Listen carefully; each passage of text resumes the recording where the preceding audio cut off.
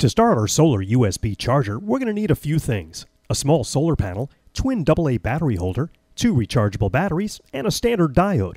We're also going to need some wire and a very special component I'll tell you about in just a sec. Alright, let's get started. The first step is to apply solder to the negative and positive connections on the back of our solar panel.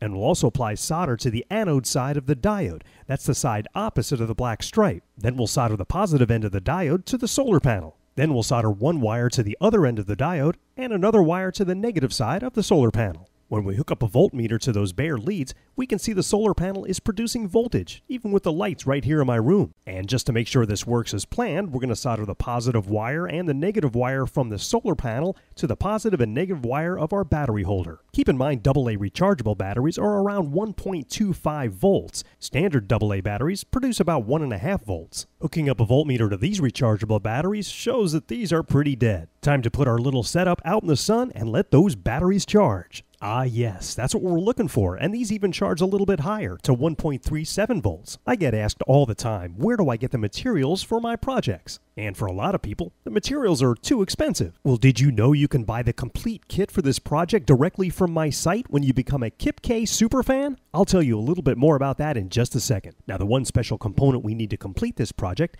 is a small USB emergency charger. This takes 2 AA batteries and has a USB port on the end. It also has a couple of LEDs and a little switch. Well, we need to get to that main component, so it's time to tear into it and pop that little sucker out. Then we need to locate the positive and negative connections on this board. Those 2 little clips will come out, as well as the 2 LEDs, because we don't need anything drawing any more juice. After they've been unsoldered, it'll look like this. Now we'll take the 2 positive wires and the 2 negative wires from our solar panel setup, and we'll solder those to the board. We're done.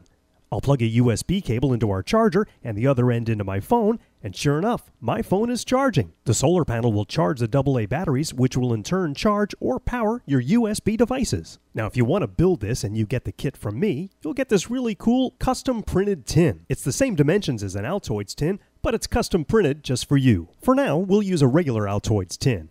I cut a small slot in the side, added electrical tape to prevent any shorting, and then applied a liberal amount of hot glue to the bottom of our little circuit. And we've made ourselves a portable solar USB charger, and everything fits inside the little tin. Okay, if you'd like to build this, your hobbyist kit includes 1 solar panel, 1 USB circuit, a diode, 2 rechargeable batteries and a battery holder, 2 wires, and a tin to hold everything together. Plus, every month you'll get more cool stuff like step-by-step tutorials, an exclusive live webcast with me, Kipkay, and new kits every month. To get started, just click the link on the screen here or in the description right now. Find the Kipkay kit that fits you and check out instantly. You'll be doing DIY projects in no time. Well, I hope you enjoyed this project. Thanks for watching, and we'll see you next time.